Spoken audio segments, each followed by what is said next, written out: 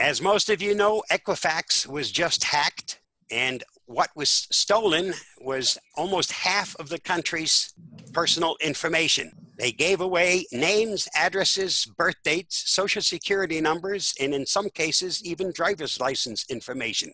This was the largest breach in U.S. history. It probably will not be the last time that something like this will happen.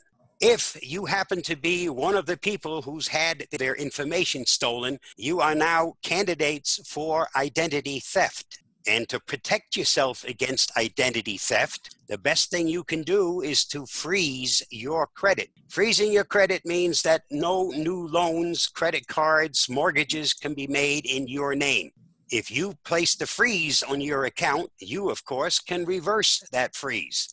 But once the freeze is in place, no one, even the person who may have stolen your identity, can make any loans in your name. And the main reason for stealing someone's identity is exactly that. Make loans in their name, get credit cards in their name, they get billed, and the thief winds up with the benefits. Here you have the phone numbers and the websites of the three major credit reporting companies. You'd have to contact all three of them and put a freeze on your credit to prevent anyone else, including yourself, from making new loans. When you place a freeze on your credit, you'll have to make up a PIN number, and it's that PIN number that you'll be using when it comes time to unfreeze your credit. Therefore, remember that PIN number. If you don't know it, you won't be able to unfreeze your credit.